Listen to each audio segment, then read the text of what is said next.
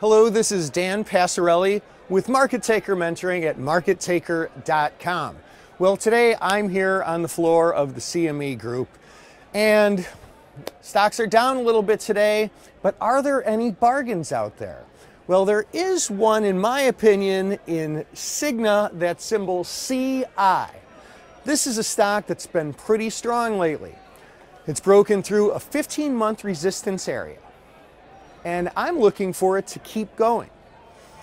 Now, the stock could make it all the way up to about $57 a share, and what's the best way to play that? Well, for a nice short-term pop like I'm calling, I think the December 52.5 calls are a really attractive buy. A trader can go in and buy the December 52.5 calls. Now, these are some really high gamma calls. That means if the stock goes your way, you can have some very highly leveraged profits. If the stock goes against you, you still lose, but your losses are at a diminishing rate.